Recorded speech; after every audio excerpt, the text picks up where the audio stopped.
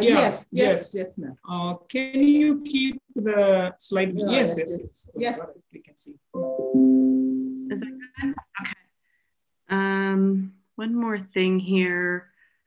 Where did the chat go? There we go. I was just going to open that up. Yeah.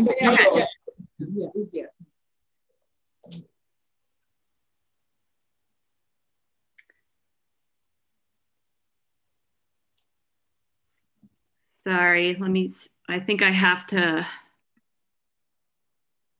There we go.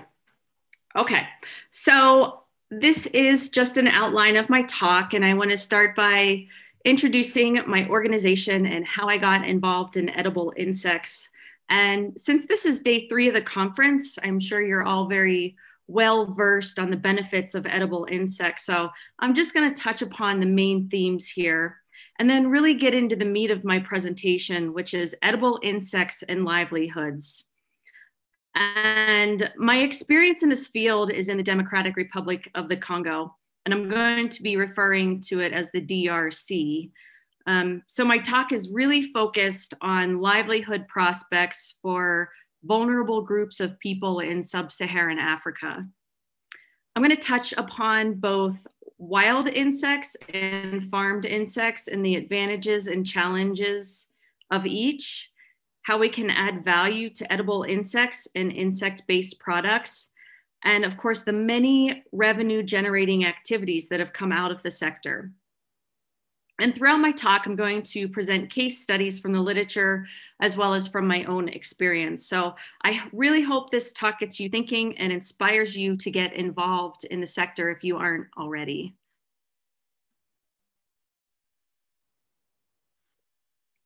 So a little bit about me. I'm a veterinarian and a beekeeper from Colorado. And here in Colorado, I have a honeybee veterinary medicine practice. I am also a mommy to 3, a 10-year-old, an 8-year-old, and a 7-year-old. And I am founder of the nonprofit organization Farms for Orphans. And as was said in the introduction, 2 of my kids are from the Democratic Republic of the Congo. And it was through the adoption process that I saw firsthand the poor nutritional status of kids, and particularly orphans in this country, and just the impoverished conditions that these kids exist under. It's not at all uncommon for orphanage kids to receive 1 meal a day and go for several weeks with very little to no protein in their diet.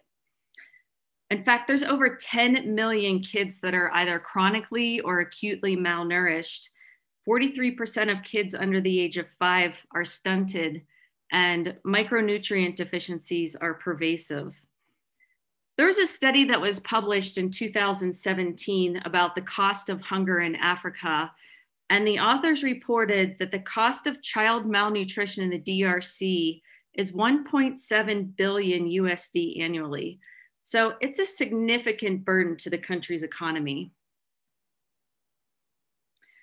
And it was knowing these statistics and watching my own kids grow and thrive with good nutrition is what moved me to do something for other orphaned and vulnerable kids in the country. And so I founded the nonprofit organization Farms for Orphans with the aim of helping orphanages grow their own protein and nutrient-rich food. And as a veterinarian, I plan to do this through small-scale livestock production, but quickly learned that most orphanages in Kinshasa, which is where we work, have no land, and they're literally surrounded on all sides by concrete. So there's really no option for them to grow a garden or to raise livestock. And it was in my research, I came across an article about insect consumption in the DRC, and it just completely blew my mind. I really, previous to this, had no idea that insects were such a popular food in the country. And the more I learned, the more I became convinced that farming insects in orphanages could help alleviate food insecurity and empower them, as well as the youth, economically through the sale of insects and insect-based products. So we're currently focused on farming palm weevil larvae, and The larva it's a grub, really. It's a beetle grub, and it's a very popular food insect throughout the Congo Basin. And we also are working to develop techniques to farm additional insects. All right, everybody disappeared. Are you still there?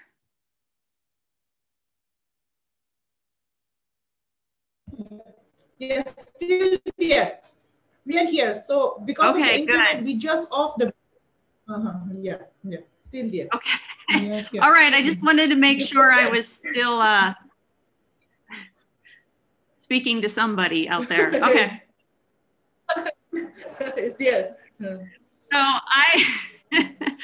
I traveled to Kinshasa, which is the capital city of the Congo. And this is where our operations are based. I go there several times a year, and I always look forward to eating insects while I'm there. And it's a completely different experience than here in the US. I mean, in the US, they're typically dried and seasoned, and there's not a lot of variety, and they all kind of taste the same. But in the Congo, there is a huge selection of insects to choose from, and they're fresh, and they're meaty, and they're prepared in many, many different ways. So I would like to know from you all, you can type in the chat, how many people on this call eat insects regularly? And whether or not you eat them regularly, I'm wondering how many different insect species you've tried. So I have my chat open, and I can look to see. Yeah, ma'am, personally, I haven't tried only one, but in my research, I've documented and collected more than 80 species, particularly from one state, my state, that is Manipur, Northeast India. I can type it here. From 80, more than 80 species in Manipur, Northeast India.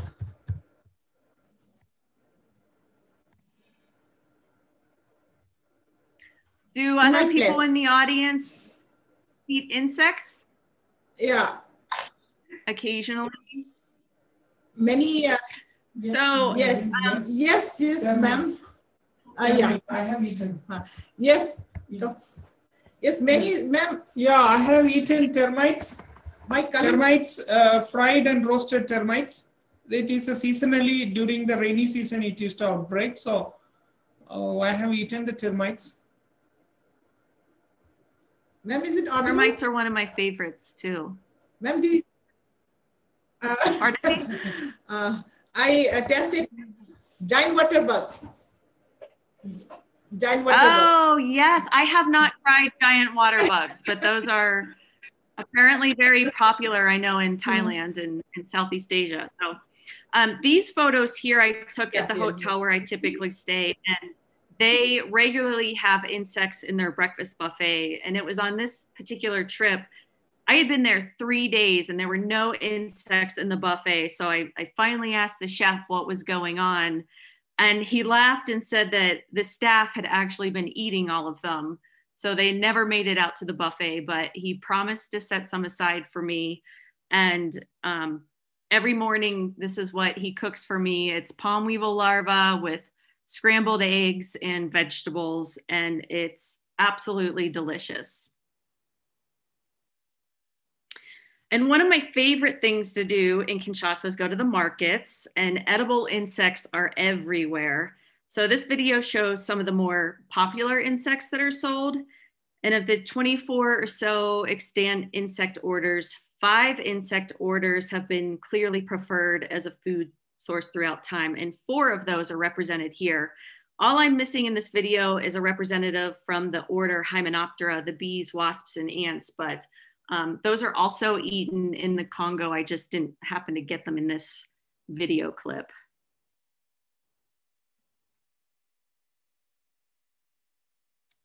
Okay, so insects are consumed by billions of people in many different countries. And as you can see from the map, entomophagy tends to be concentrated in the tropical and subtropical regions where there's a larger diversity of insects.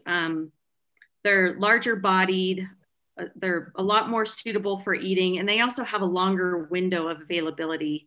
You can see Mexico, Brazil, the Congo, China, it looks like India as well, and of course Thailand are very active in entomophagy, and there are a wide variety of insect species consumed in these countries. What I really appreciate about them is how nutrient dense they are. And of course, their nutritional composition does vary depending on the life stage that's consumed, the insect's habitat and diet, as well as any processing or cooking, which can either enhance or decrease their nutritional value. But for species for which there's data, it shows that many of them are very rich sources of protein, fat, and micronutrients. Farms for Orphans ran a nutritional analysis on our farmed palm weevil larvae, as well as some wild harvested larvae that we purchased from the market. And we found that they had almost identical nutritional profiles, although our farmed larvae were significantly higher in fat, most likely because of the diet that we're rearing them on. But they're excellent sources of protein and micronutrients. A 100-gram serving, which is probably about like 12 to 14 larvae, contains 26 grams of protein, 7.5 grams of iron, and 103 milligrams of calcium. I have the whole nutritional profile on our website if you guys wanted to check that out, but you can see that they can play a significant role in improving nutrition and food security. But having said that, they are by no means a poor man's food. In fact, where entomophagy is practiced, a lot of the times they're eaten for their taste. And in many instances, including the Congo, they're considered a delicacy. So most insects that are consumed are harvested from the wild, but insect farming for food and animal feed is gaining a lot more attention in recent years. And when considering the environmental benefits, insect farming can be much more efficient than traditional livestock production. And some of the major advantages of insect farming compared to livestock production that have been suggested are that insect farming requires less land and less water use. They produce lower amounts of greenhouse gas emissions and environmental pollutants such as ammonia, which can lead to things like acid rain and acidification of ecosystems. They're more efficient at converting feed to meat. So for example, 45 kilograms of feed produces 4.5 kilograms of beef, while the same amount of feed yields 20 kilograms of crickets. And then insects can also transform low value organic byproducts into a high quality food or feed. And although insects are typically collected from rural areas, there's many opportunities to become engaged in the insect sector in both rural and urban landscapes. So for example, rural populations can be involved in the collection and farming of insects for consumption or for sale. And urban populations can be involved in the processing, marketing, and sale of wild harvested insects in urban markets. And they can also more easily participate in the more regional and international sale of insects. And insect farming isn't confined to rural areas because they can be farmed indoors using a vertical farming strategy. Urban populations can also become involved in insect farming. So the collection, processing, marketing, and sale of forest products, including edible insects, are activities that are generally carried out by women and indigenous people, providing them with important livelihood opportunities. One study that I read reported that over 94% of the non-timber forest product traders, these were surveyed in Cameroon, were women. These are typically small and medium scale enterprises. For these groups, gaining equitable access to essential resources like credits, inputs, technology, training, and business and marketing, et cetera, those are lacking for these demographics. But we know that empowering and investing in women can increase productivity, improve livelihoods, and reduce hunger and malnutrition. I've already mentioned the word livelihood multiple times, and I think we all have a general understanding of what this means. A person's livelihood refers to their means of securing the basic necessities of life, such as food, water, fodder, medicine, shelter, and clothing. And there are many ways these basic necessities can be acquired, through harvesting and growing their own food and medicine, building shelter using natural resources, through trading goods and services, and through obtaining gainful employment that will allow one to purchase these basic necessities. So I want to make 2 points here. First, we must think about livelihoods in terms of making a living wage. So having an income doesn't necessarily mean you're able to secure your basic necessities. On the other hand, a living wage is defined as the minimum income necessary for a worker to meet his or her basic needs. And second, people should have the ability to earn a living wage safely and with dignity. They should be provided all the training, tools, and resources that they need so they can effectively perform their job. So this is a photo of a palm weevil harvest in Cameroon. These men have no safety equipment. They're working in the forest in flip-flops. I think that one guy is actually barefoot. And they're using very, very basic tools. And it also appears that this might not be a very environmentally sustainable practice, which brings me to my last point, or my next point rather, is that we need to think about livelihoods in terms of sustainability. And I'm sure you've all heard of the Sustainable Development Goals. These are 17 goals adopted by all United Nations member states in 2015. And they're a universal call to action to end poverty, protect the planet, and ensure all people enjoy peace and prosperity by the year 2030. So this means that all people have the ability to provide for themselves in such a manner that's viable in the long term while maintaining the healthy functioning of the Earth's ecosystems. So this talk is really about green livelihoods. And green livelihoods allow people to obtain the necessities of life while ensuring that the natural assets that they rely on continue to provide the resources and environmental services on which our well-being relies. And I really believe that edible insects have great potential for providing people green livelihoods. And I would argue that edible insects can help address multiple sustainable development goals, from no poverty, zero hunger, gender equality, climate action, life on land, a lot of them. So I'd like to introduce you to Dorcas, and she's one of Farms for Orphans beneficiaries. I first met her in 2017. She resided at an orphanage where we had built one of our first palm weevil farms. And at the time, she was 19 years old. So she was old enough to move out of the orphanage, but she was unemployed and had no means to support herself. And Dorcas is not unique in this regard. In fact, unemployment among Congolese youth is estimated to be above 70%. I mean, that's just staggering. But she showed a really keen interest in farming palm weevil and asked if we could train her so that she could start her own business. And this is when the idea to begin training cooperatives of vulnerable women and youth to farm insects took hold. And of course, farmer cooperatives are not a new thing. It was new for me at the time. And the formation of these cooperatives by those involved in the edible insect sector, whether they're gatherers or farmers, I think will be a really powerful tool in the development of the sector in Africa.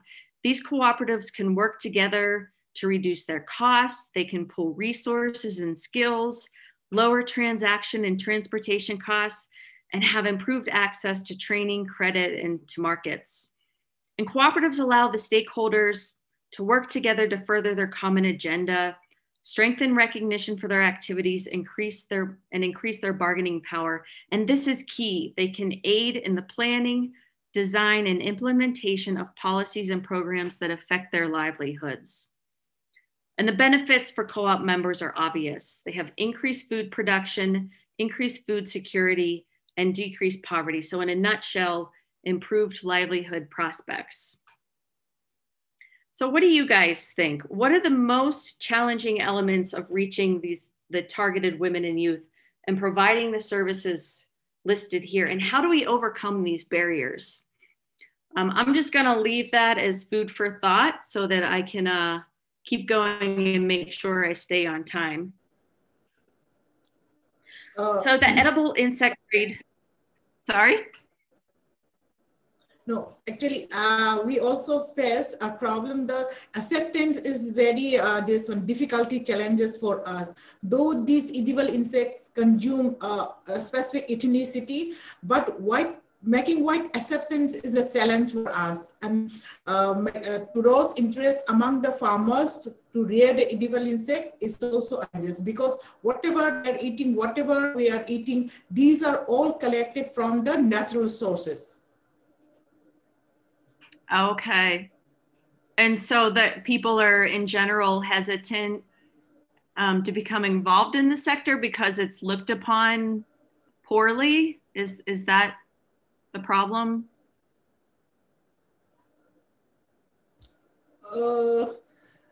Technology is also not there, means we need to train them, and it is easy, readily available. So that may be the point. So we have started as an means of livelihood earning. So my this one vision to start and to to promote to adopt as a livelihood opportunities. Though we are eating from the long time, but to make as a livelihood, still it is lagging behind, and it is available in the market too. But these are all collecting from during the season from the natures and selling to the market, in the local market, not in the commercial, means not in a wider scale. It is still not yet adopted in India.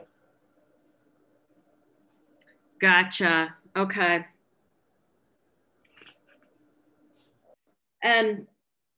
Well, there are advantages and disadvantages of the wild harvested sector as well as the farming sector. And some of the advantages of the edible insect trade in Africa, most of them are harvested from forests and farmlands. And I guess one of the first advantages is that it really requires very few resources or tools to collect the insects. So this is really an activity that anybody can participate in. And a lot of the time it's women and youth and indigenous people. And of course, this is going to contribute to their food security and household income.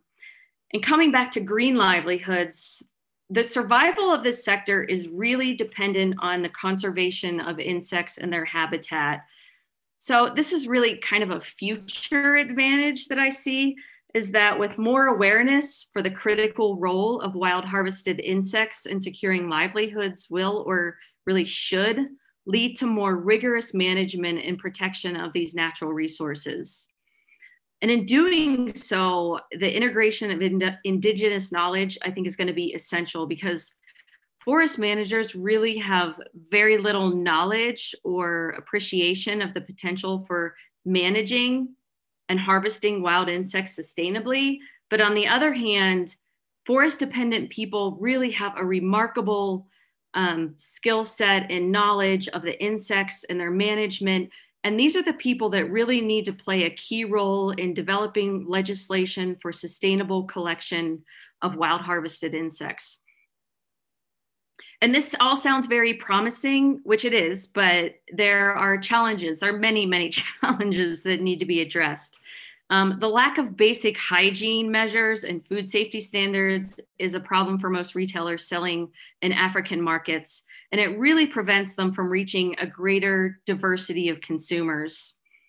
You know, insects are free-ranging organisms, so there's really no control over their environment and the type of materials they feed on. So the presence of pesticide residues, heavy metals, even pathogenic microorganisms in insects and insect-derived products is a public health concern. For most edible insects, only a certain life stage is consumed.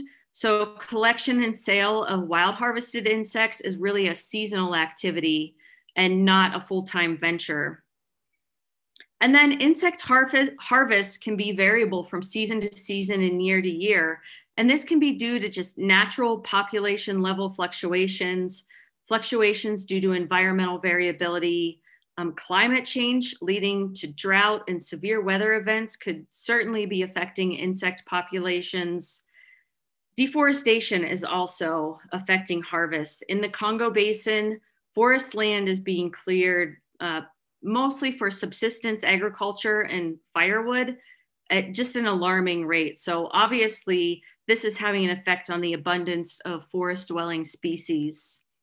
And then overharvesting is certainly a concern.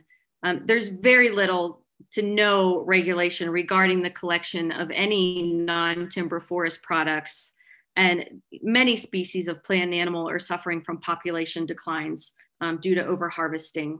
And then again, not all wild harvesting techniques, like the palm weevil harvest here in Cameroon, is environmentally friendly or sustainable. And I'm going to talk about that a little more later. Again, there's just a lack of any kind of regulatory framework around this, and this really needs to change. The human population is only increasing, and the continued wild harvest of forest foods for a burgeoning human population is just not sustainable.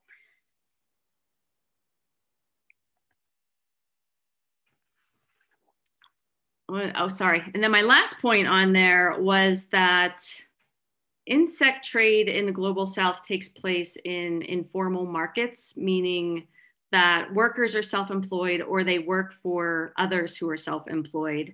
And many informal workers do their business in unprotected and unsecure places.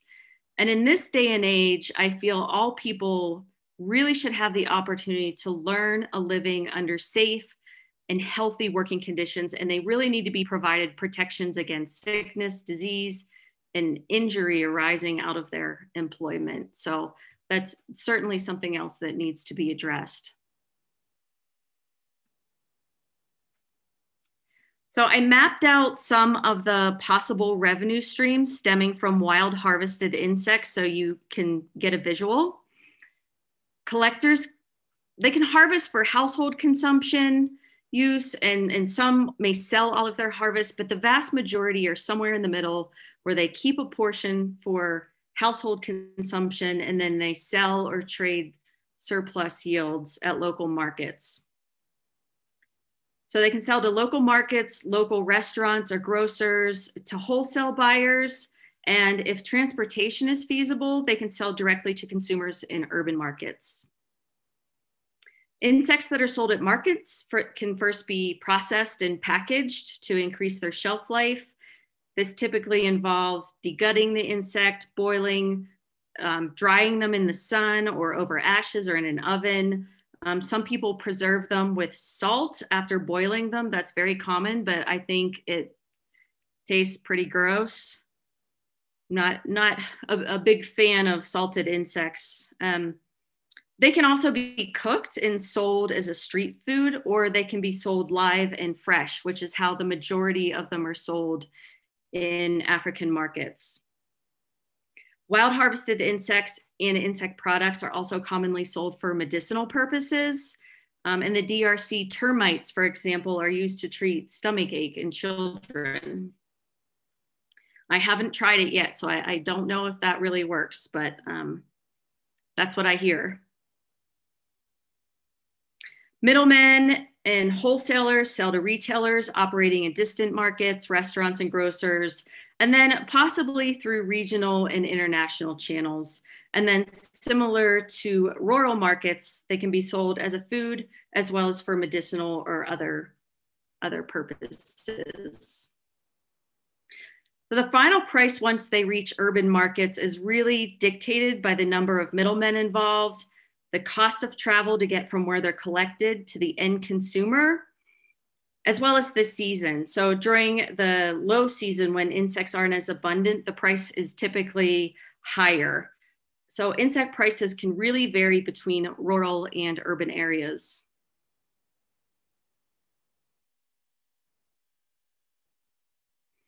The selling rate can vary from one locality to another and from one region to another within a country, but regardless of where the market is located, whether the insects are sold live and fresh versus cleaned and processed makes a big difference in the final price and therefore the revenue that can be generated. For example, in Kenya, unclean termites were sold at an equivalent of 22 to 94 cents per keg. By the way, all of the prices and monetary values that I'm presenting here are in US dollars. And so whereas clean termites, these have a much higher level of food safety control and they're recommended by the government agencies. These ones sell for $1.30 per keg.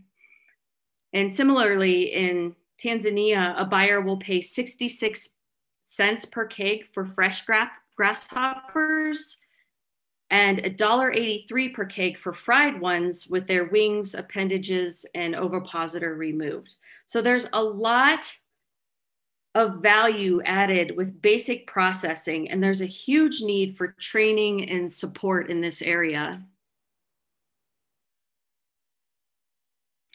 I conducted a series of interviews with Sam, who is the founder of Entimo Food Africa, for this first case study here that I'm presenting. And Entimo Food Africa is one, it might actually be the only licensed business in the DRC that specializes in the sale of wild harvested edible insects. They're based in Lubumbashi. It's located way far down in the southern part of the country. It's close to Zambia. And they support 15 female insect collectors. They also have 3 full-time employees and 5 part-time employees. And their employees make pretty good money considering that the average annual income in the DRC is just $540 USD per year. Entimo Food purchases insects from a cooperative of 15 women collectors. These women are based in Lualaba province. It's northwest of Lubumbashi. The women are all married except for one widow. All are mothers. They have anywhere from 1 to 7 children and all make a year-round living through agriculture. The women collect insects for Entimo Food Africa from November to April, and this is when they harvest termites, caterpillars, beetles, and beetle larvae. And the insects they collect are on land that are owned by their community. So the only permission that is needed is from their village chief. The average income for insect collection for these women is $100 per month, or about $600 per season. And the income from collecting insects goes toward food, medicine, basic necessities, as well as school fees for their children. This is an example of the cost and profits for caterpillars. Sam purchases the caterpillars from the women's cooperative for $10 per keg. The cost to transport the caterpillars from where they were harvested to Entimo Foods facilities is about $1 per keg. Then the insects are cleaned, they're frozen, boiled with a little salt, and then they're dehydrated using an electric dehydrator. And then they're finally packaged. And this costs them about $2.50 per keg. And then the packaged caterpillars are sold for $17 per keg. And that's the local price. And they're sold for $25 per keg internationally. So the net profits are about $3.50 per package of insects locally and $11.50 for international sales. This is a price list for their products. They do sell whole live insects, but really their claim to fame are their processed and packaged insects, as well as their insect flowers. They also sell freshly cooked, ready to eat insects. They have these locusts and caterpillar skewers, and they also sell a variety of pastries that they make from their insect flour. Sam told me that they follow all health and hygiene standards recommended by the local authorities. And they also work with the state lab. The English translation, it's the Agroelementary Research Center. And all of their samples are analyzed to determine their nutritional value. And they also check hygiene and health standards of the products before they're placed on the market. He said that they do test them for pesticides. As far as marketing, Entimo Foods participates in a number of local fairs and exhibitions. They sell every Saturday at their local market. And then they also have a Facebook page. So you guys can get on Facebook and check out all of their products on there as well. And all of their information is on there with their prices and how to contact them. You can see their display is clean. Their workers are dressed very nicely. The insects are presented in colorful packaging. Their primary consumers are obviously from large urban centers within the Congo. First and foremost, most of their consumers are in Lubumbashi, where they're located. Second, Kolwezi, that's the capital city of Lualaba province, where the Women's Insect Harvesting Co-op are located. And then third, in Kinshasa. Most of the international sales are to France, Belgium, and the USA. They sell a lot to edible insect supply companies, as well as to the diaspora living in those countries. The local consumers purchase fresh or dried insects primarily for home consumption. And the two most popular are locust and caterpillar, followed by crickets and termites. European customers purchase primarily for a feed ingredient, the most popular being termites. And then US customers also purchase primarily for food, and the most popular are termites and locust. Sam says that they sell about 10 kegs per species per month. And again, net profits are about 20% for local sales and 40% for international sales. That's a picture of Sam there with his big container of locusts. So Sam said that they're experiencing growth every single year, and demand is much greater than their supply. Obtaining a steady supply of wild harvested insects is getting more challenging because wild populations are decreasing. One species in particular that they're receiving less and less of is the rhinoceros beetle. So because they can't rely on these wild harvested insects, Sam wants to begin farming several species to supplement their supply.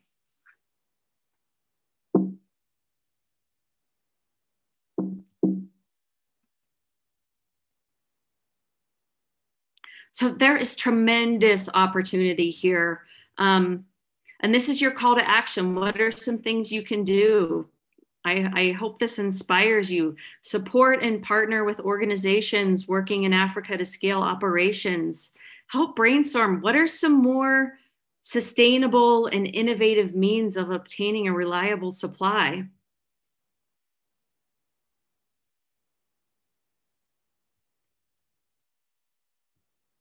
So Entimo Food Africa's competitors are other retailers selling insects.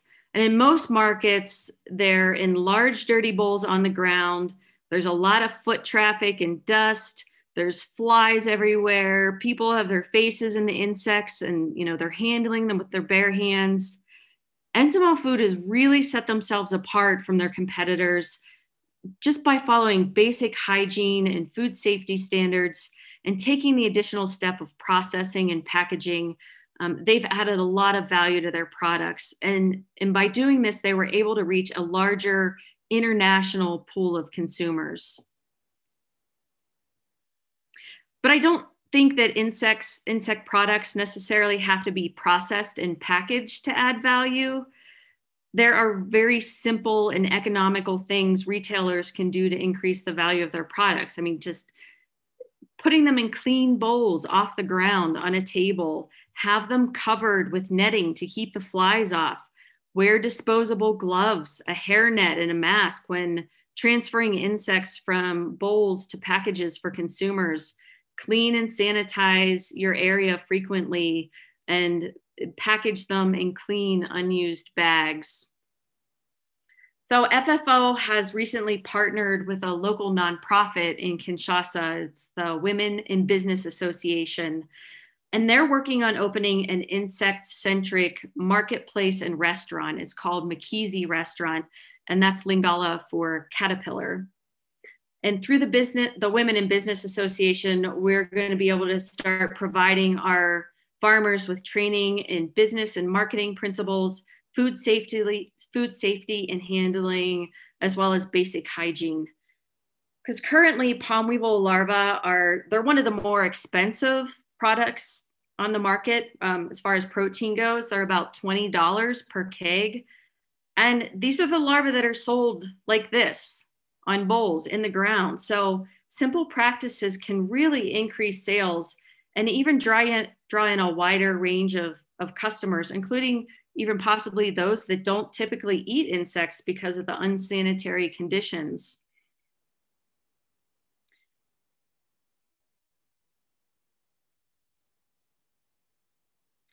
Although insects are a very popular food in Africa, they're not widely farmed. And in recent years, insect farming is being promoted more and more. And I do believe that as farming techniques are developed and adopted, it's possible that less insects will need to be harvested from the wild. So I'm going to move on to farming insects at this point. And I really do think that farming insects can address some of the major challenges that we've encountered with wild harvesting. It's such as the lack of food safety standards, the seasonal nature of wild harvesting and the variable harvest, sustainability issues, as well as the hazardous working conditions. And we've seen a lot of the revenue streams in the wild insect sector. These are also relevant to insect farming, but insect farming also provides a variety of additional income generating activities.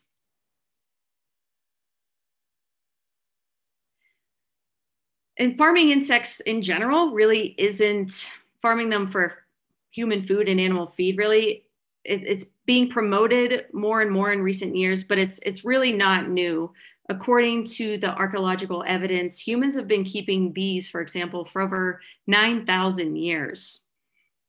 So these are some of the species that are farmed, and some are actually farmed for several uses. I didn't know this, but cockroaches are farmed for food, animal feed, as well as for use in cosmetic and pharmaceutical products.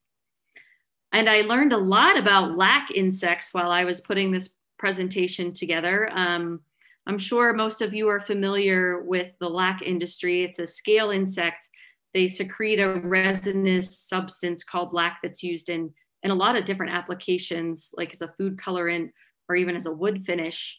A fun fact I came across about the lac industry is that the majority of lac farming takes place in India and Thailand, and it provides employment for over 2 million people. So I thought that was pretty cool. Insects can be reared using two main approaches. In a semi-domestic farming approach, insects are partially raised in captivity, and they're not completely separated from their wild counterparts. And this is accomplished by modifying the insect's habitat to increase production. Examples of insects that are semi-domesticated include palm weevil larvae, the arboreal foliage-consuming caterpillars, and also harvesting edible eggs of aquatic hemipterans from artificial oviposition sites. That was another new one for me that I learned about. Locusts, wasps, bamboo caterpillars, dragonflies, these insects also belong to this category. And this isn't a comprehensive list either. These are just a few examples. The other approach is full domestication, where the insect carries out its entire life cycle in captivity. And some examples of fully domesticated species are the mealworms, cockroaches, crickets, and some beetles. The advantages of farming insects are that it can provide a consistent supply of insects and reduce pressure on wild populations. It can be more environmentally sustainable compared to certain wild harvesting techniques. And of course, there's increased food safety with the implementation of production control measures in farming. It allows for the inclusion of vulnerable women and youth. And again, it's a vital component of food security and contributes to household income. And there are multiple revenue generating activities that can come out of insect farming. Although more resources are needed to farm versus gather insects, it's still pretty minimal. And I'm really referring to household farming and small scale farming, and not necessarily, obviously not the large industrial scale insect farming that's taking place.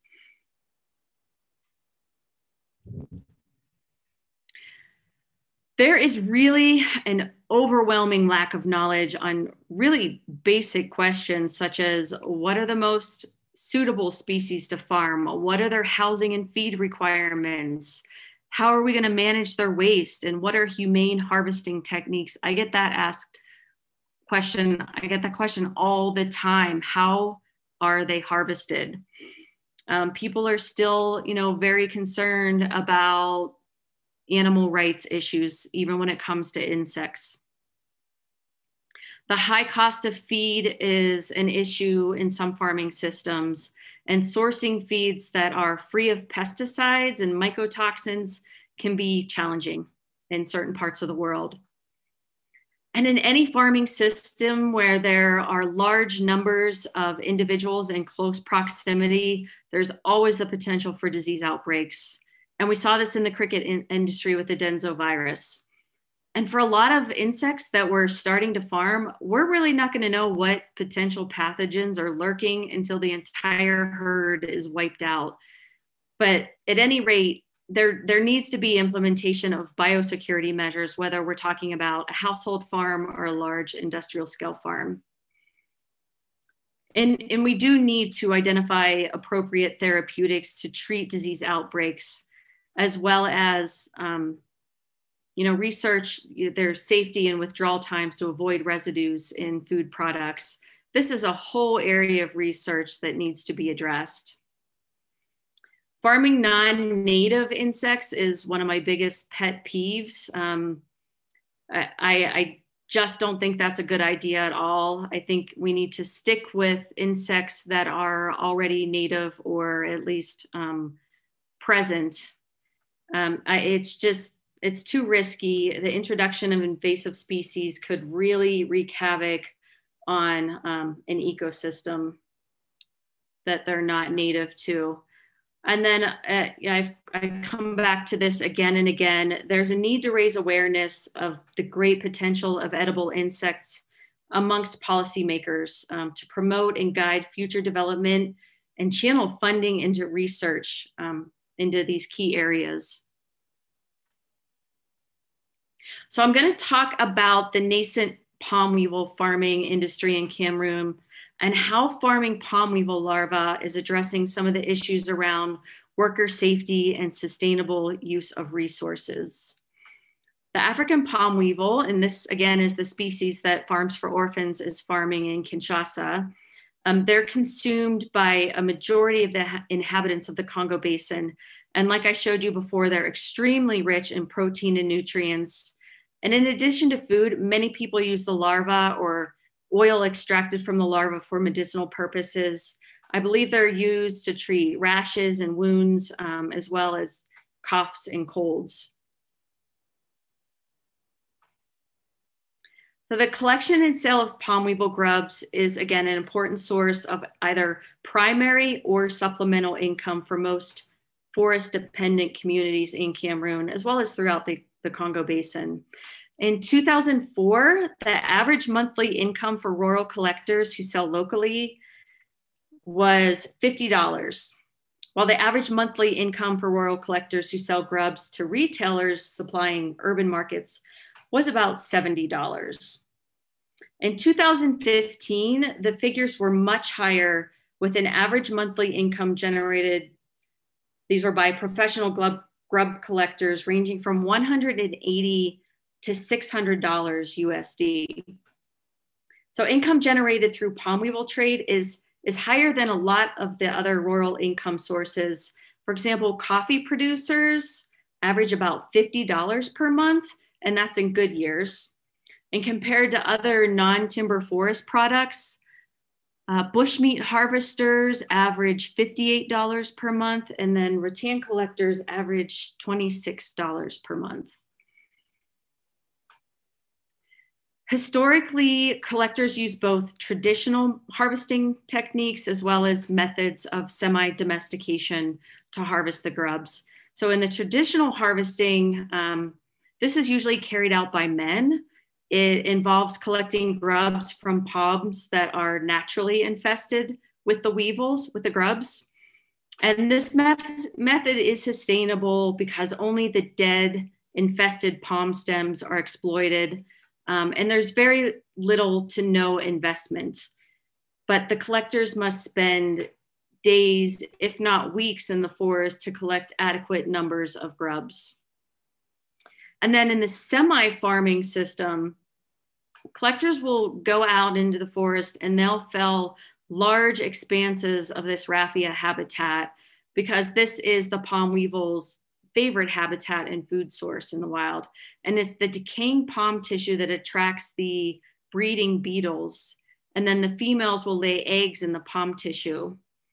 And then the collectors will come back several weeks later and collect the edible grubs. So this method is more productive than traditional methods. The collectors don't have to spend days in the forest during the harvest, and the grubs are actually sold in a much fresher state since sales are carried out just within a few hours after collection. But the downside is, and this is a biggie, is that this method has really encouraged collectors to clear vast expanses of this sensitive raffia habitat in order to induce weevil infestation. And this obviously is not sustainable. So because of increasing demand for the grubs by urban consumers, the irregular supplies, and the unsafe and unsustainable harvesting methods, scientists from a nonprofit organization called Living Forest Trust, or LIFT, developed palm weevil farming methods. And their grub farming system involved collecting, coupling, and introducing adult palm weevils in plastic boxes containing fresh raffia tissue. They started out by training 8 farmers in this farming method. Each farmer had 3 boxes, and in each box there were 3 male-female pairs that were introduced. The edible grubs were harvested within 30 days, and using less than a quarter of the quantity of raffia, as in the semi-farming system, they averaged 69 grubs and up to 73 grubs per box. So in comparison, traditional harvesting methods average 35 grubs per raffia stem, and the semi-farming system averages 50 grubs per raffia stem. So of the farmers that continue to grow their farms, they were able to complement their income with a regular monthly revenue of about $100 to $140 by selling the farmed grubs. The researchers at LIFT concluded that if this farming system is well managed, grubs could be produced to meet market demands and ensure year-round regularity of supply. And the number of raffia stems that would be exploited for grub production would be reduced significantly. So we could assure the survival and sustainability of the raffia ecosystem. So the advantages are that farming the grubs can provide a year-round supply. It prevents massive destruction of raffia ecosystems. It's much, much less labor intensive, so more women can be involved in farming the grubs. And it's less risky than either of the traditional methods, which include accidents, snake bites, exposure to the elements. The disadvantages are that this system of farming has to be carried out where there's a a relatively good supply of raffia palm. And so for more widespread farming of palm weevil, cost-effective alternative feeds and substrates need to be identified, because raffia really isn't easy to come by in areas where it's not growing. And I can assure you of that. This is our farm. This is a picture of our farm from Google Earth. There's a little tiny pin up there in the upper left-hand corner. Sorry, I get my left and my right confused. And you can see we're farming palm weevil grubs in the heart of an African mega city. There's not a source of raffia palm that's readily available. So we've been working on identifying locally available, cost-effective palm weevil feeds and appropriate and affordable feeds for farmed insects. This is, again, another very, very basic question that there's a huge need for research and funding in this area. So I'd love to hear from the audience if anybody has experience in this area or has suggestions. And I'll save that for a discussion point so I can get through the rest of my talk here. Insect, oh, sorry.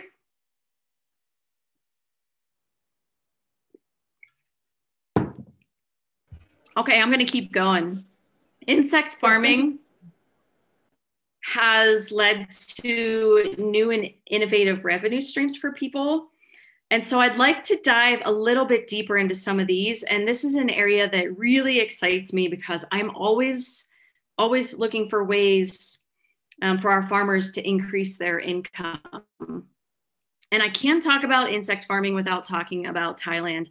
Thailand is one of the first countries in the world to have developed a viable food insect farming sector. Crickets and palm weevil larvae are the two most widely farmed insects. The majority of cricket farming takes place in the northeast part of the country, and palm weevil farming takes place down there in the southern part of the country. Again, this is where they occur in the wild, and this is where there is a good source of feed for the larvae. But I'm going to be talking about cricket farming for this talk in Thailand. It began in 1998, so nearly 22 years ago, I think. Small-scale cricket farming is rarely found today, and most of these farms are medium or large-scale enterprises. And community cooperatives of cricket farmers have been established to disseminate information on farming technology, marketing, and business issues. And about 60% of the country's cricket farmers are women. Cricket farming is a main source of income for a majority of farmers.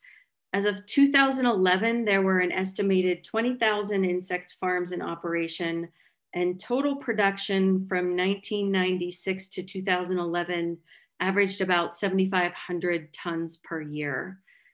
So insect farming contributes to income generation and livelihood opportunities for tens of thousands of Thai people. And this includes insect farmers, those involved in processing, transport, and marketing of edible insects. So a number of products have emerged from the cricket farming industry. The mature adult crickets for human food are the main product, and farmers can sell their crickets to wholesale buyers, retailers, or restaurants directly to consumers in rural and urban markets. And many farmers sell in more than one way.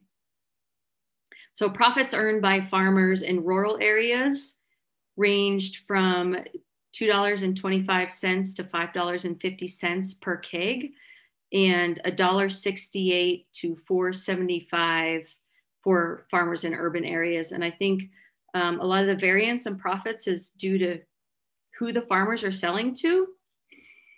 The net profits for harvesting cycle is about 50% of their gross income for farmers selling directly to wholesale buyers, but farmers can earn more profit if they sell their products directly to retailers, restaurants, or consumers. So because the cricket farming industry is so lucrative, there's a demand for cricket eggs, and a lot of farmers sell eggs to either new farmers getting into the business, as well as to just other farmers that want to increase genetic diversity on their farms. It's also resulted in the growth of cricket farming feed companies. So this was a new market opportunity for these feed companies, and they started formulating cricket feeds. As of 2016, I believe there are 5 different brands of cricket feed on the market. And then another revenue generating activity by farmers is the collection and sale of insect frass or their waste, which can be used as a fertilizer. And this is marketed to gardeners and farmers. And there's also a demand for crickets for animal feed. And in fact, a lot of farmers produce crickets exclusively for reptile or fish breeders that use them for food. So I wanted to present profit data on these activities, but I could not find anything in the literature about it. I'm sure it's out there somewhere. If anybody has a source, please pass that along to me. That would be awesome. So in the West, mainly US and Europe, insects and especially crickets have been farmed for the pet industry for some time now, primarily serving reptile, fish, and the pocket pet industry. But more recently, production of insects for livestock feed has gained a lot of attention globally. It's believed that insects can provide much of the protein animals need at a much lower environmental cost. In 2018, the feed insect industry was valued at $442 billion, and black soldier flies and mealworms are particularly favored for large-scale production for use as a livestock feed. So the West is all over this, but insects farmed for livestock feed could really be a game changer in developing countries, because poor quality or inadequate animal nutrition is one of the main, if not the most important, livestock productivity limiting constraint faced by small scale producers in the tropics. And farmers in the tropics experience lower productivity because they lack access to affordable, high quality animal feed. So InsectaPro is a business that's based in Kenya, and they're making high quality insect-based livestock feed with the aim of boosting the aquaculture sector and employment of women in this sector. So for this purpose, they're farming black soldier fly, and they've gone from pilot to operating one of the largest commercial BSF facilities in East Africa in just 2 years. So lots of potential there. Similarly, Farms for Orphans was recently invited to participate in research evaluating the efficacy of palm weevil farming byproducts, mainly like the spent beetles that we have, and using that as a poultry and fish feed. So this is a developing project, and I think it has a lot of potential and could lead to another revenue generating activity for our farmers. So we're really excited about this work with academic partners on these types of research questions. This is the last case study, and this is one of the Mopani worm in Southern Africa. And this is really a story of sustainability and innovation. I don't know how familiar you are with the Mopani worm, but it's really not a worm. It's the larval stage of the emperor moth. And this is a species that's distributed throughout Southern Africa. It closely follows, but it's not entirely restricted to, the distribution of their preferred host plant, which is the Mopani tree. So the moth lays eggs on leaves and branches of the Mopani tree. And once they're hatched, the caterpillars feed on the leaves of the tree. They go through several different molts, and then it's the last instar, the fifth instar, that is harvested for consumption. If they're allowed to carry out their life cycle, they'll burrow underground near the base of the tree to pupate, and then this pupal stage lasts about 6 to 7 months. So the caterpillars are seasonally available. Collection takes place twice a year, usually from like December to January, and then again from March to April. The vast majority of collectors are women and children. A study of the trade in Zambia reported that 95% of the collectors were poor rural women living within 50 kilometers of the harvesting areas. And then men primarily act as the intermediaries between the harvesters and the markets. The caterpillars they're hand collected from their host tree. In a good year, one collector can harvest up to 50 kegs per day. I thought that was astounding. And then once they're collected, they're degutted, they're boiled for up to an hour, they're salted, and then laid out in the sun to dry. These are some fun facts that I came across when I was doing my research for this talk. And I think these really demonstrate that the Mopani worm is a major source of food and income for many of these communities in Southern Africa. So for example, in Namibia, a 50 keg sack of Mopani worm grosses $70 USD. In Botswana alone, the industry employs an estimated 10,000 people annually. And the cross-border trade between Botswana, South Africa, and Zimbabwe is valued between 27 and 41 million USD annually. So it's, again, another pretty lucrative industry, and poor regulation and management of Mopani worm resources has really created an enabling environment for unsustainable harvesting. And caterpillar populations are also compromised because the host tree that the worm depends on is cut down and used for other purposes, like firewood. It's a pretty strong wood, so it's used as a construction material. It's also used as the dry season livestock feed, as well as for several different medicinal purposes.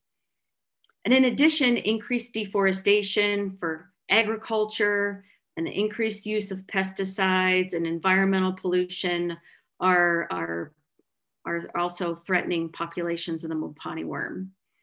So given the value of the worms, especially in efforts to reduce poverty and ensure food security, securing the sustainable harvest of Mopani worms is highly significant. And because of issues of overharvesting and Mopani habitat destruction, people are becoming involved more and more in semi-domestication of the Mopani worm. So they can do this by introducing the Mopani worm eggs or young caterpillars to appropriate habitat near their home or on their land. And then when the caterpillars reach maturity, they're collected to eat. And in this system, people can keep an eye on their caterpillars and improve the timing of collection, only collecting the 5th instar caterpillars. And then they can leave a percentage of caterpillars to pupate below the trees, and the resulting moths will then lay eggs on the tree below which they pupate or on nearby trees. Creating and managing Mopani habitat can also be done by planting the insect's host tree in predetermined areas, and this will attract the moths which lay their eggs on the foliage, and then also applying correct fire regimes to protect the host trees and prevent destruction of the eggs and the pupa underground. And then next, not cutting down the trees for other purposes. Obviously, this is going to preserve the caterpillar's breeding sites. And these techniques really stem from indigenous knowledge of caterpillar biology. And it was, again, through my research, I came across this company called Mopani Worm Enterprises, and they're based in Zimbabwe. And on their homepage, they state the reasons for starting their business. And they say that Mopani worms are faced with threats from overharvesting, global warming, destruction of Mopani woodlands. And so at Mopani Worm Enterprises, we've perfected a sustainable way of farming Mopani worms, and we're looking to work with new farmers, informal traders, hotels, restaurants, and governments. And then they also have a list of their products and services. They sell dried Mopani worms. They also sell Mopani worm eggs. The pupa, they sell Mopani tree seedlings and Mopani seeds. As far as services, they offer Mopani worm farming courses. And they said on their website that these farming courses will prepare farmers to grow Mopani worms for human food and livestock feed. They'll help you run your own retail shop, produce Mopani worm pupa, and then incorporate agritourism into your activities. And they also say that Mopani worm farming is more profitable than cattle ranching, tobacco farming, or chicken farming. And then they offer consulting services on Mopani worm farming. They work with governments and private landowners to create Mopani habitat, and then they offer agritourism on their farm. So they're doing some really cool, innovative things like selling the insect eggs and selling the host plants. But what really caught my eye was the Mopani farm agritourism. And agritourism it's a commercial enterprise at a working farm, and it's conducted for the enjoyment of visitors that generate supplemental income for the farmer. So at Mopani Worm Enterprises, they offer bird viewing and education in Mopani testing. So I thought this was brilliant. I don't know if you know any birders, but birders are crazy. They will travel the world to catch a glimpse of a bird on their life list. And I know about these things because I'm married to one, and this is actually our daughter a few years ago on a trip to Costa Rica. We always have to spend a day or two birding. And then I did a quick search on the avian species associated with Mopani habitat and found this paper. And, you know, the authors just reported on different bird predators of the Mopani instars. And it's a lot of different unique species that feed on the insects, on the caterpillars. So, you know, obviously their farm is going to have to be managed for both food production as well as wildlife viewing. But, you know, we manage habitats all the time for all kinds of different uses. And I think it can be done. So this is the final opportunity that I'm going to discuss. I'm going to be wrapping it up here. And that is insect cuisine. So Farms for Orphans was recently approached by the Wildlife Conservation Society in the Congo. And they invited us to participate in an initiative to promote insects as a healthy alternative to bushmeat. So as a part of this, we're working with a chef who commonly cooks with insects to prepare cooking videos for the public. And of course, my first thought was, oh my gosh, cooking with insects. There is another career opportunity and income generating activity in the edible insect sector for which we can provide training. And insects, they have a wide variety of tastes and textures, and they can be prepared in many different ways. They're fried, they're baked, they're barbecued. And you know, this isn't an opportunity that should be confined to Africa. Every year, huge quantities of bushmeat are imported into Europe and the US from West and Central Africa for the African diaspora. And bushmeat is sold for top of the range prices. And I read a paper about the bushmeat trade, and the authors reported that consumption of bushmeat is really culturally driven by a desire for these people to remain connected to their country of origin. But why couldn't insects fill that need? And anytime, you know, we talk about insects in the media, there's always this picture of somebody getting ready to shove this big, leggy bug, you know, with the eyeballs staring at you and antenna everywhere. And this really isn't helping us. You know, it's not helping portray insects in a positive light or as a delicious protein, but you know, showing beautiful presentations of insects can really do a lot to make insects an acceptable food to the larger masses. So tying back to the earlier part of my presentation, basic hygiene and presentation will really do a lot to elevate edible insects. In this picture, I have on the left, this is the typical presentation. These are crickets sold as a street food in Kinshasa. And then on the right is an insect dish that's served at an upscale restaurant in Kinshasa. It's beautifully plated by chefs. So each of these are going to appeal to a different clientele, and the income generated, of course, is going to differ. But regardless of how you eat insects, if you're ever eating insects in the Congo, you must consume them with tembo, which is the local beer. Okay, so I've given you an overview of the whole revenue generating landscape, as well as presented challenges we need to address. And I hope that you can appreciate that there is so much potential in this industry for generating food and income, whether for small scale farmers in Africa or large scale production of insects as an animal feed in Australia, like we heard about yesterday. Dorcas was in the first cohort of insect farmers that we trained, and we have learned so much since training this initial group of youth. Last year with COVID, we really had to take a step back, and this gave us an opportunity to further develop our programs, and we're gonna be training, we're incorporating more trainings in green livelihood opportunities within the edible insect sector for our youth farmers.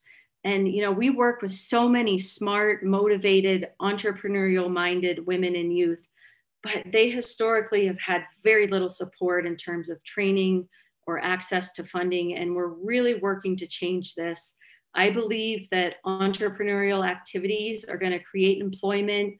It breeds innovation, it promotes economic growth, and insect farming can provide a means for people to earn a living wage safely and with dignity. And when people can make a living wage, families are fed and people live more productive lives.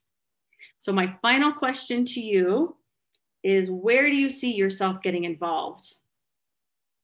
And I hope that this has really inspired you and given you some ideas of all the different possibilities that there are in this sector. I am more than happy to continue the conversation. Shoot me an email and we can Zoom, or shoot me a WhatsApp and let's talk. That's all I have for you guys tonight. I hope I didn't go over too much. I apologize if I did. Hi. Thank you very much, Madam Amy Franklin. It's worthless from my side, and it's I salute and I appreciated your wide vision and your broad-minded and your activeness, and really means worthless, sweetless from my side. And I'm very excited and happy to have you in these workshop, and I'm thankful to you for accepting my proposals and our proposal to be with us. You have highlighted in details regarding this and all the opportunities and livelihood security regarding the rearing of insect, particularly palm weevils and mopine worms. So it's very interesting. It's eye-opening. I hope every participant must be enjoying your lecture. And one more, I don't know what to say. One more, ma'am. I want to take half an hour time. I want to take some few time from you. I just want to take the privilege of your presence, and I wanted to show you some of prepone my lectures in your presence. If you permit me, I'll be happy to show you my work, if you permit me. I would love to. That would be great. Oh, thank you. Means I don't want to miss this privilege. So before going any questions? Before going further, participant, if you have any questions, you can ask. directly to Ami Franklin. And I would like to give the privilege of directly, unmute yourself just for a while. Now you can unmute and you can ask the questions directly. So if you have any specific question. Any participant? Dear participant, yeah, just, or you can type it in the chat box as well. Dear participant, any questions or anything you want to know from madam? From dear participant? Yeah. Hello, you guys are always welcome to send me an email after the lecture. So that's not a problem. Yeah. Hello, ma'am. Hello. Yeah, it's audible. Continue. Yeah, ma'am. Is there any particular website from where we can have the information regarding the farming of insects worldwide? Any particular website? You mean as far as how to farm?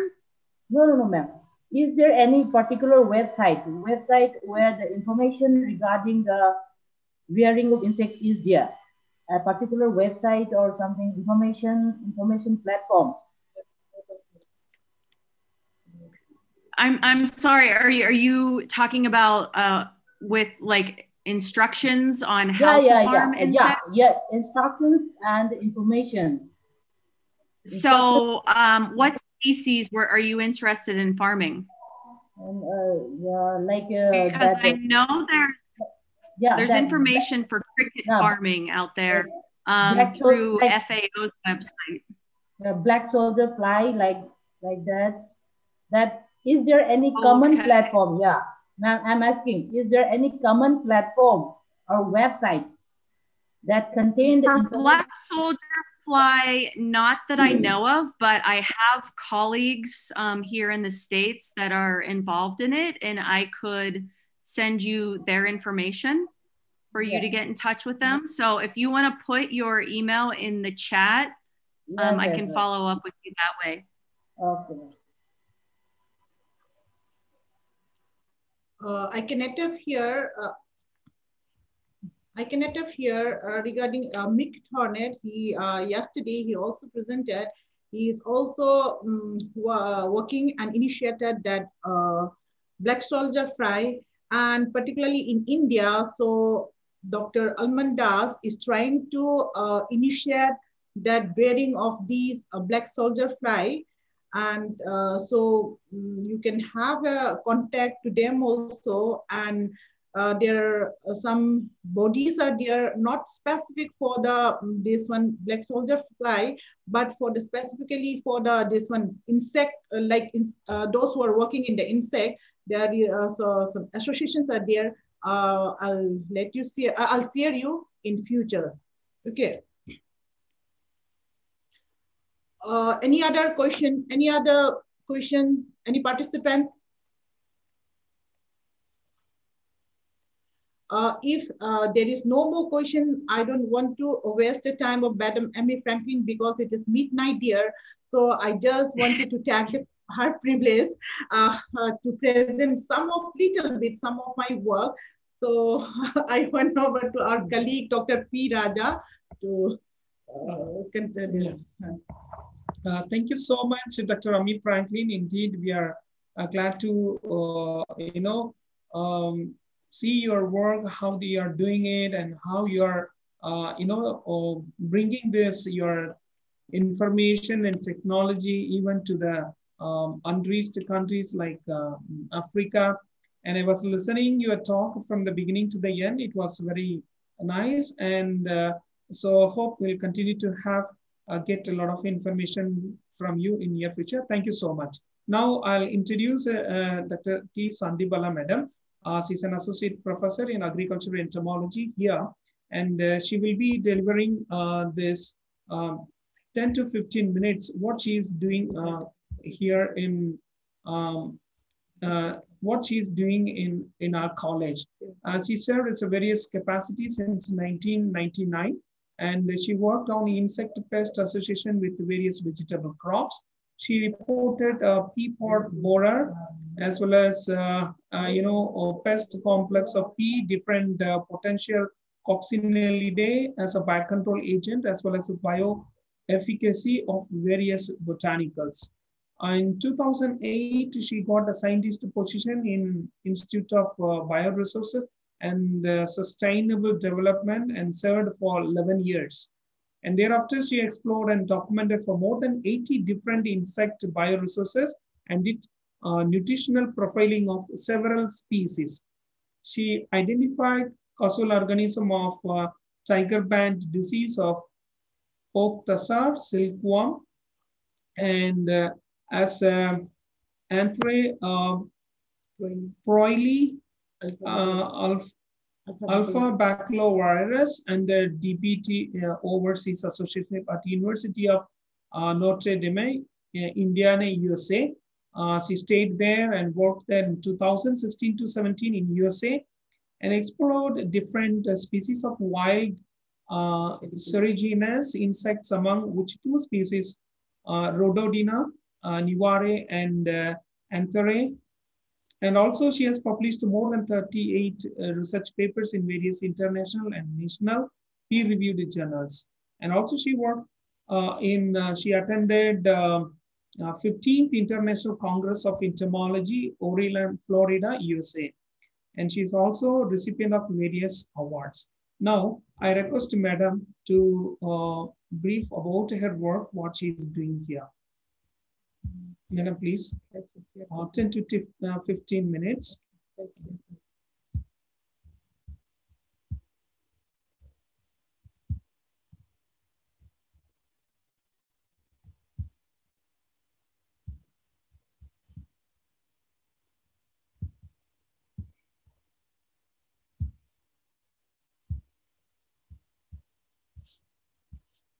Yeah. Did you do that? Is it? Yeah, no problem. Thank you, Dr. Emily Franklin, for giving me time. And at one side, I'm sorry, I'm taking your rest time, but I don't want to miss these opportunities to interact with you. So without wasting my time, I would like to share some of my work. So as a part of these three workshops, that we organized, that is specifically on the topic that edible insect and non-conventional food as a nutrient pack and the livelihood security, and under that third theme. So I'm presenting, but morely I'll be covered of all those three themes also. So specifically, I'm concentrating to the potentials of edible insect, particularly in the Northeast India. So here, Northeast India lies in this one transitional zone of India, that is Indo-Burma, Malaysian, and the Indo-Chinese region. So here it's occupied in the Indo-Mega Biodiversity hotspot. And the regions occupied more than 50% of the flora, means we are endemic to the region. So that is why it is a biodiversity hotspot region. So specifically in the Northeast India, more than 100 ethnic groups are inhabited. So since time immemorial, these ethnic groups were utilizing insect as a valuable resources, like for the welfare of the human being in different fields, like the use of the silk and lake, honey and natural dye, as well as food item, and not only as the edible, they are also used in the traditional medicinal practices. And so despite having these various diversities of resources to use in a different field, but attention with reference to the entomophagy concern is still lacking behind and still not given much recognized. So that is why in this region, it is the right time to explore the insect resources utilization. So I need not to brief about this scenario, but let me summarize that about 80% of world populations believe it or not, that it is considered that insects a regular diet. And I think I believe on it, because Southeast Asian country like specifically China, the world more populated, and another part of their main diet is this one, insect is considered as their main diet. So it is a fact. And insect also give high energy conservation index, and it is also a good source of protein. We all know that one. And the plus point is that availability of the easily available biomass.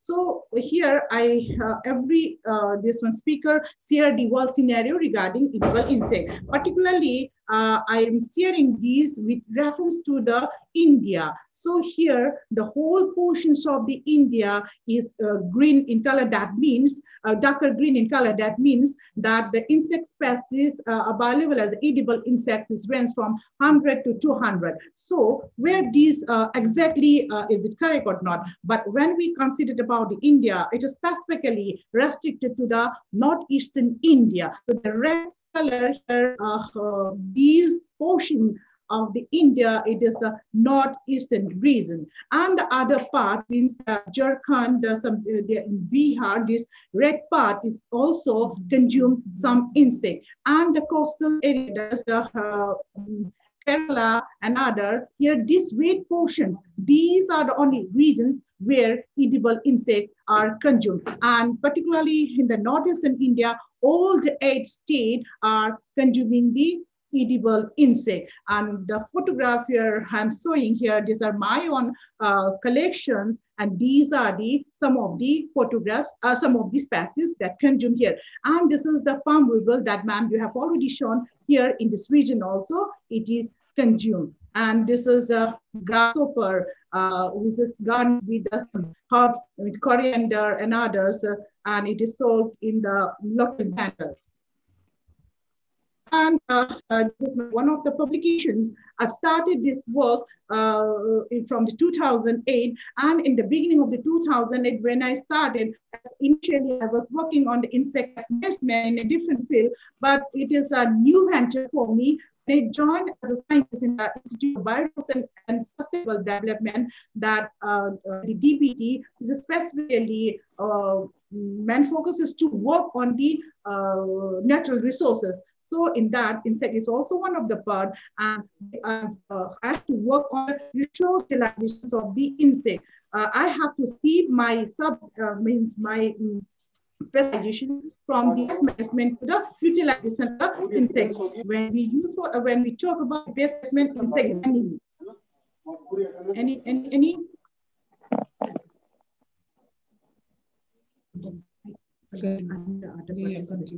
okay, so and it is a difficult part for me to see from the pair to the usefulness. I review one article with a student, so in the year 2010, and here I have the importance of the resources, and we need to think on it.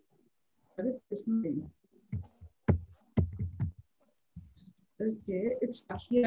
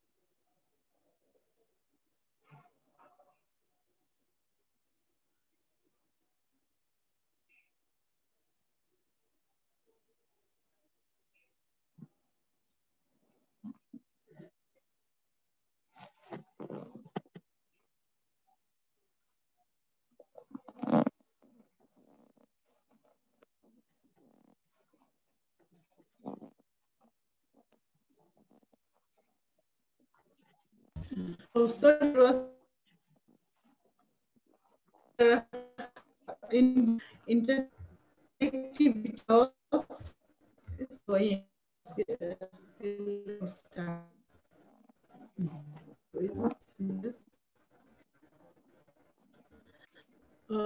Yeah. So in the non-region, particular this is the state where I'm staying. Now, I try here in Arunachal.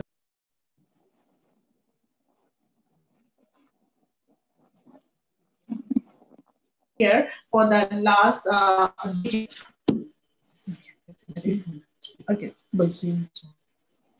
So in the Manipur, more than 33 ethnic peoples are inhabited. So these ethnic, all the ethnic peoples were consuming the insect species. But this ethnic, there is a variation of the number of the insect species that consumes by them. So this favorability of the insects vary from one ethnic to another ethnic.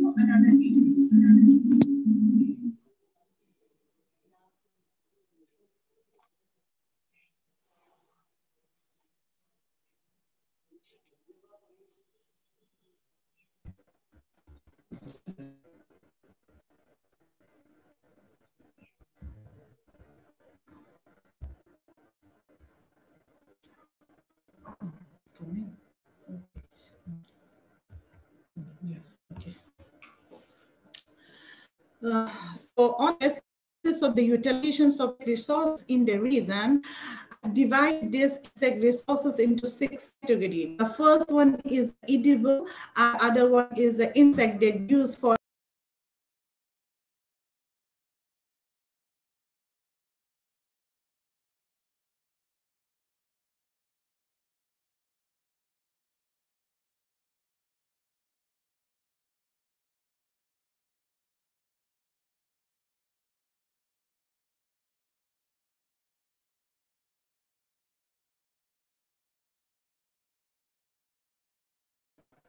Yeah,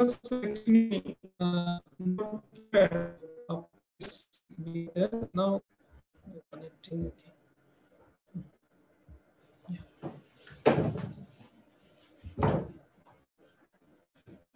oh, once again, sorry, there was the internet this disruption. And the fifth one is the insect that used for the cultural, means related to the culture. And the last one is insect specific.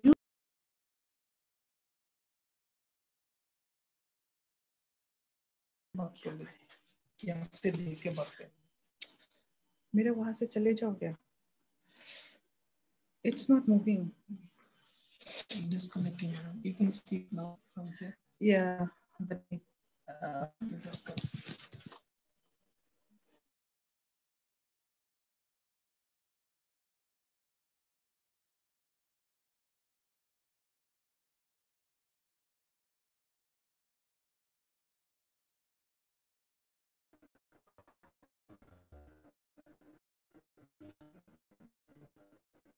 Just a minute.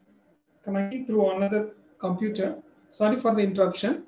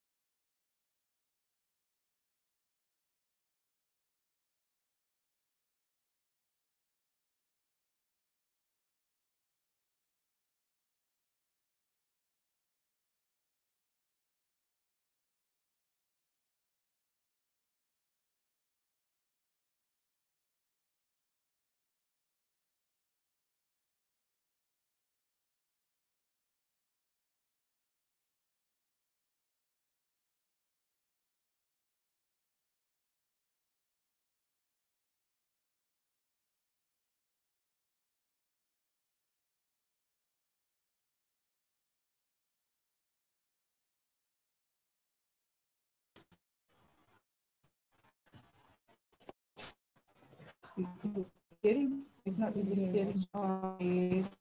a minute. Internet.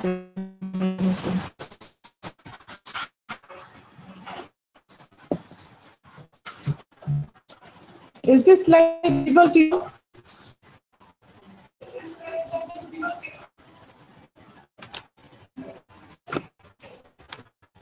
Is this slide visible? Okay. So I told you these different ethnic peoples, the numbers.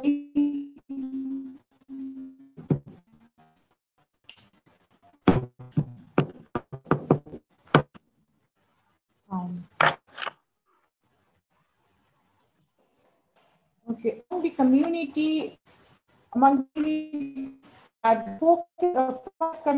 is the main community this day and holiday also in the last months from 25 to 30 insect space were consumed. So in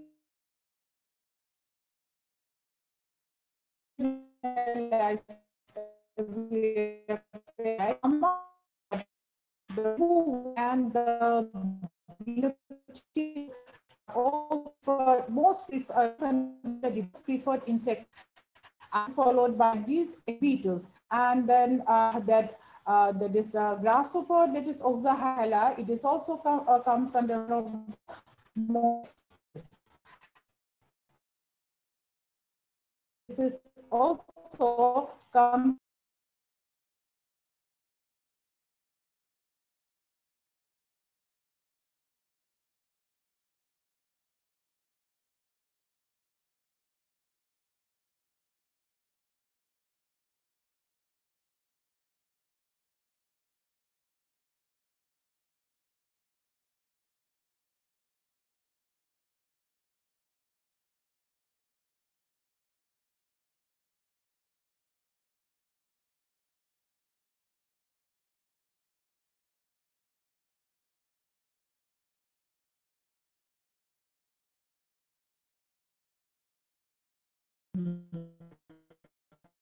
next just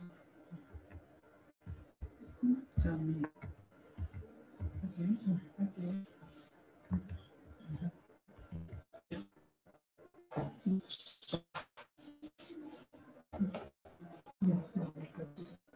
There was a lot of disturbance, internet connectivity. So maximum of the insect resources, above 70% is utilized as edible purposes, and about 36, more than 36% followed by the medicinal purposes. And insects are used in the four different forms, like as a in the form of fried.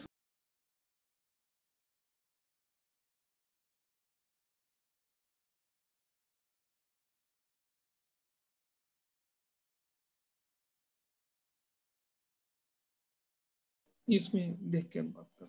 हाँ, आ गया।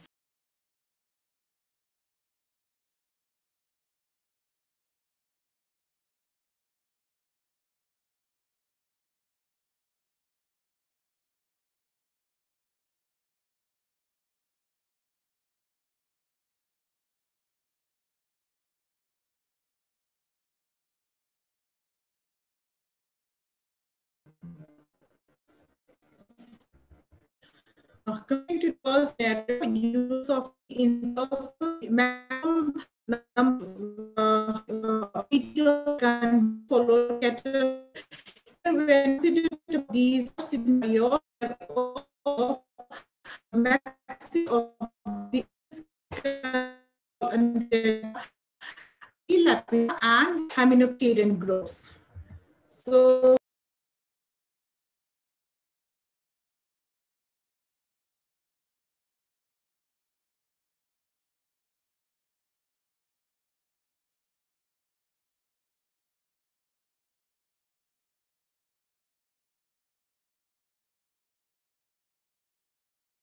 from here. तो slide को तो देखना पड़ेगा ना. Fruits on. Lot of disturbances there.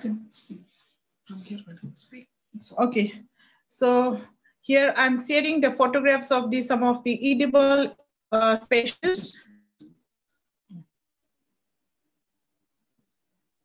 So I'll directly go to the, is it visible? No, it will be visible. It will be visible.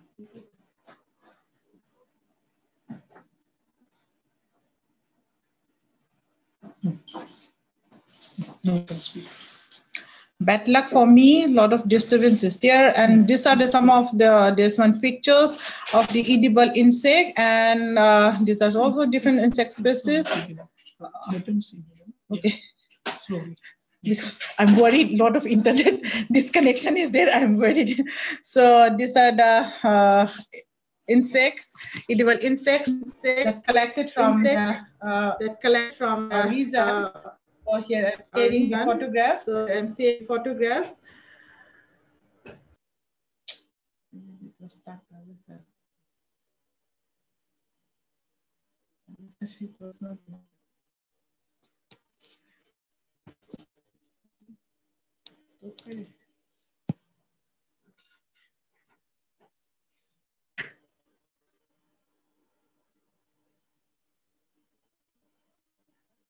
Just a minute. Just a minute.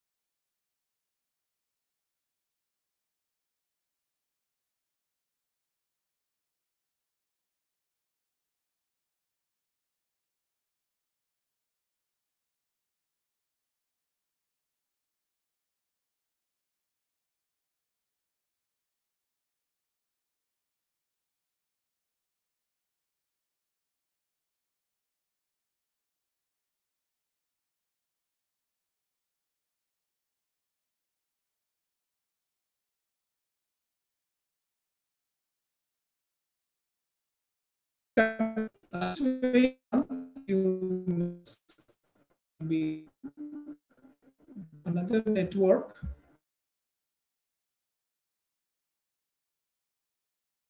It's also a problem here. So now all the edible insects. Yeah. And now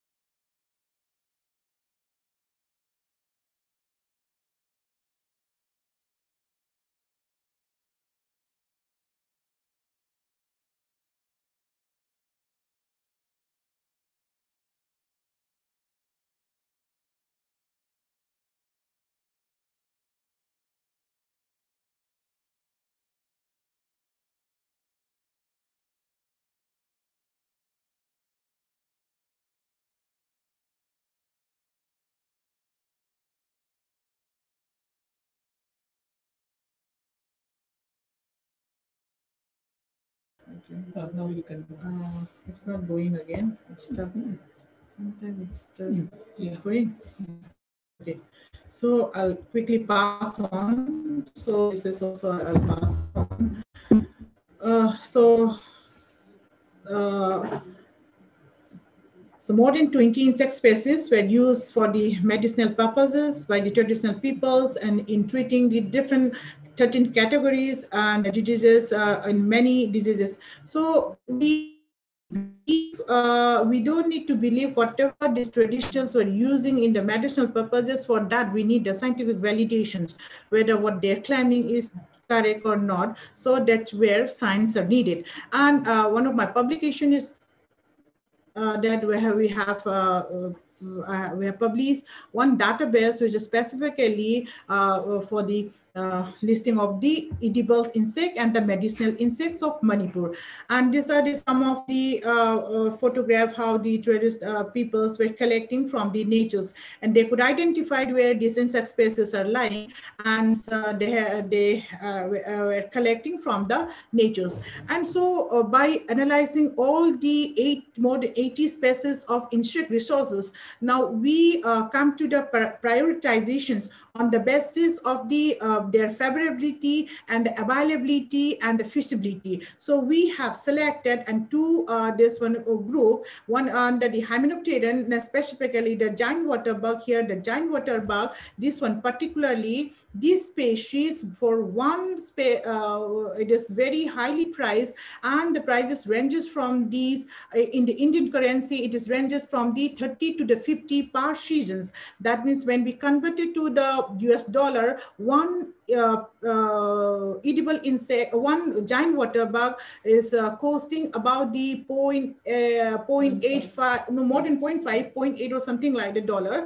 And the other one is the sericescens, that is the silkworm. So here the northeastern region is considered as the reasons for the silkworm. So, and here not only the four commercially exploited species are available here, all these different wild species, means out of the more than 50 species available in the world for the wild sericescens insect, in the northeastern region however more than the 25 species, mean 50% of the wild sericescens insect are available. So this reason is considered as a reason for the origins of the sericescens insect. All the this pupa and the larvae of the sericescens, the insects comes under the edible insects. So why do we go for these edible insect, and in which form we can go? So when we talk about the, when we see about the market scenario regarding protein sources, so in the market, the soybean protein is available, hay protein is available, and fish protein is available. Why not for the insect protein? Because traditionally from the immemorial time, knowingly or unknowingly, these edible, these insects are a part of our diet. It has been consuming from since time immemorial. So like the other product, like the protein, so why can't we develop the insect protein? This is our function. And not only for the human consumption, it can also be think for the animal feed. Here in the region, the feed is a main problem for rearing these fees when we talk about the fees and when we talk about the poultry also. And as I've already told you, we have the privilege and the advantages of having the all the commercially exploited species of silkworm.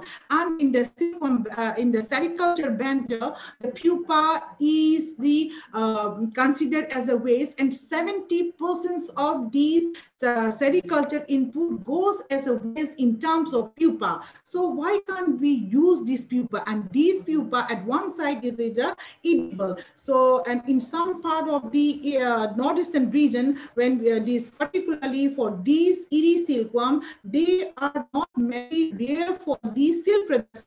Specifically, they rear for the consumption purpose. So, and one side, 70% are coming as a waste in form of the pupa. So that is why I think to taken up to utilize is waste pupa. So we already initiated these utilizations of the silkworm pupa. First, we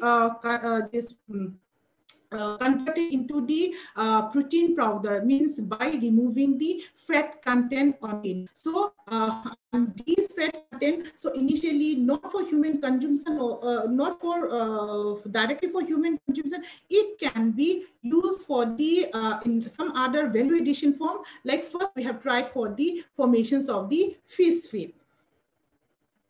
So here I'm showing these three different pupa protein concentrate powder. The color here, the variations of the color is dependent on the solvent that we use. So when we use the solvent, this one ethanol, so it is giving odorless, colorless, and when we extract it for using the hand, so color is written and some smell is also written. So for these making this powder, we contacted to the local entrepreneur, because for them it is a waste, it is a burden for them, because for producing the good quality of the silk yarn, they have to boil, and they have to do the processing of the yarn production within 3-4 days. Otherwise, the pupa will immerse in the other form that that gives the from the pierced cocoon, the bad quality of the silk yarn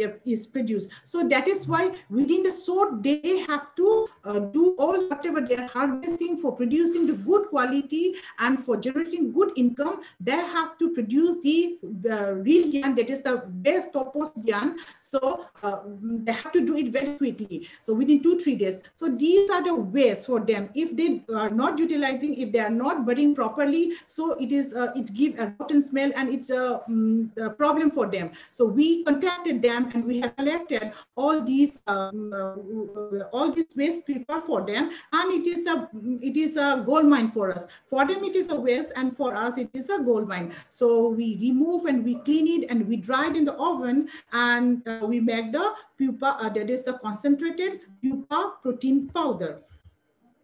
So this I have published in my PEP in the book chapters. So like here I'm showing that when we use the extractions of the ethanol, it's give cream color, and the texture is also granular and odorless, and this one is prefer more. And when we study the also this regarding the pupa protein concentrate, and more than 50% digestibility was given when we use the pepsin and the trypsin. So this is one of my publications, and here I'm sharing that.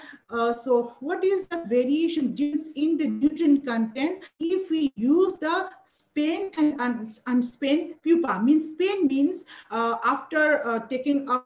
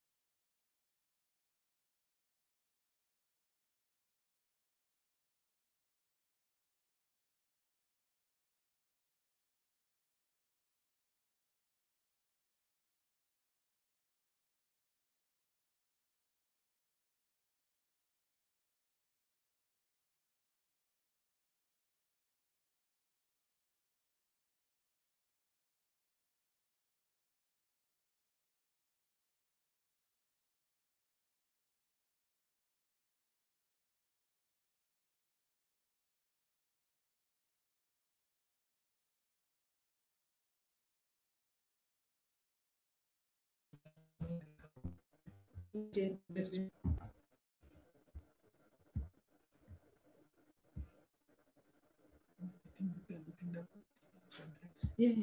it is coming to the end part.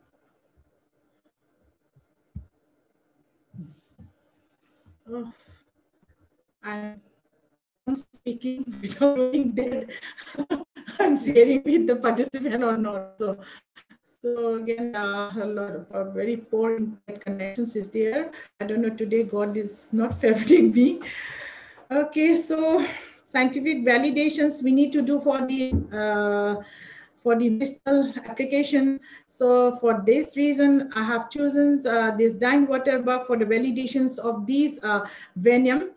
So through different approaches, we've started our research activity. So I just want to conclude that yes, this venom have the properties. We need to do the detailed scientific validation, and it is undergoing. So I just want to share, this is the salivary, that is the venom gland that restricted and different part. So we have done proteomic approaches, and also, so I'm not going to detail. So I just wanted to, so at the last part, yes, it have these properties. So say there we have sequence, small peptides are having different property as this one, anti-cancer, antimicrobials, and also still we are undergoing and still need to be do a research study a lot.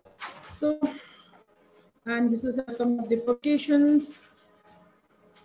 Okay, in between, lot of internet disruption is there. Is it audible? Am I audible to you all? So if any questions, so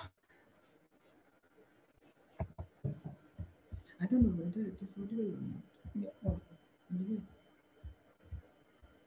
What is it? Let me see in the chat box. Is there any response? Can you see the slide? Any questions?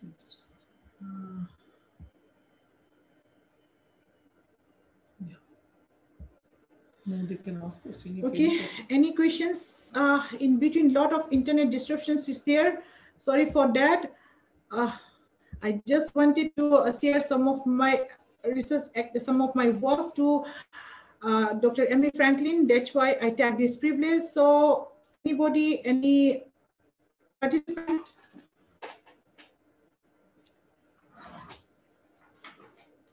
Yeah. Dr. Emily Franklin, are you there? Dr. Emily Franklin, are you there? She's there. She's there. Yep, I'm here.